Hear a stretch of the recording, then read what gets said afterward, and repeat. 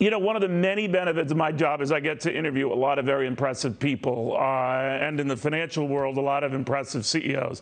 None more so than Jack Welch, who just passed away at the age of 84. Remembering not only his life and his career, but formally beginning with the passing of the baton when he named his successor. A quick look back. We have raised this issue when you and I chat in the past that the guy who comes after you has a tough road.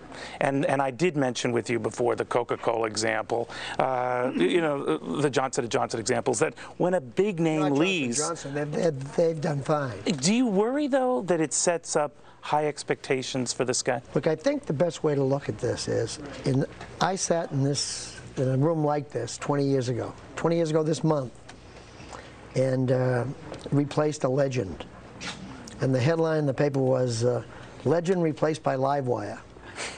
And 20 years later, people are saying things. What GE's strength is, it's this great ability to change. All these assumptions at this moment in time, we can't predict exactly what the future is. Where do you go from here? Oh, lots of opportunities. A lot of people do not picture you just sitting around on a golf course. Well, that's not a bad assumption. You know, the United Shareholders of America, they love you. You think you delivered for your shareholders, great, great, great, but that these pay packages, yours included, they say, obscene, overdone. The time has come to rein these in. What say you? The free market system has its flaws. It has its excesses. It has its swings, but but give me a better system. Let's not level things, because you get so many unintended consequences. I'm part, like so many others are, of an American dream.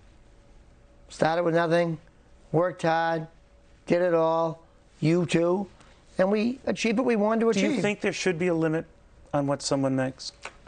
No, I don't. For the companies in those regions of the world where there is this anti-American attitude, does this change anything? Look at Neil, I think that overall most people understand that corporations are the heart and soul of an economy.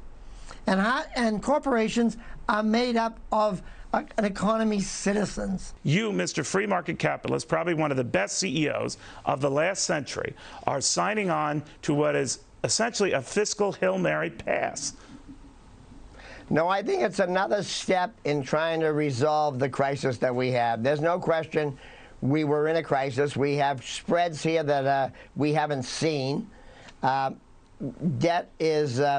high-yield debt has gone to all new levels. I'll tell you, we needed this help to have a chance to get this economy back on track without a serious decline. You were a young man when you taken over GE. You had a couple of rivals for the job. How did that go? Well, you know, Neil, it was shocking because one of the rivals came in to me and handed me his resignation. He was a very capable guy. And I said, what the hell is this all about? And he said, well, I supported the other candidate. And I said, look, tear that up and stay here. You got to reach out for, yeah. Okay. Stayed and became vice chairman.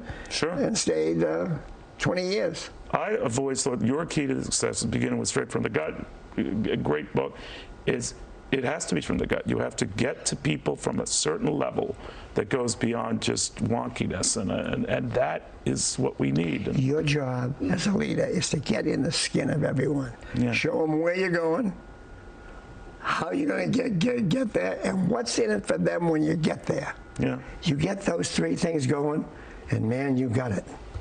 That's what I do with the prompter every day. Every day, Jack. I love every day. Neil. You know, I know you've heard a lot of wonderful things about Jack Welch, all well-deserved, but I can remember over the years we're going to have a lot more of this on Fox News at 4 p.m. When I asked him what was his biggest mistake, without blinking, he said, well, hiring you and making you an anchor at CNBC is a start. I can only say this and laugh at that because he made you laugh. He energized you. His energy was contagious. He was the guy who took a $12 billion concern and made it a better than $400 billion concern. It took a stock and saw it rocket better than 4,000% under his leadership, only to see that wither away after he left the company.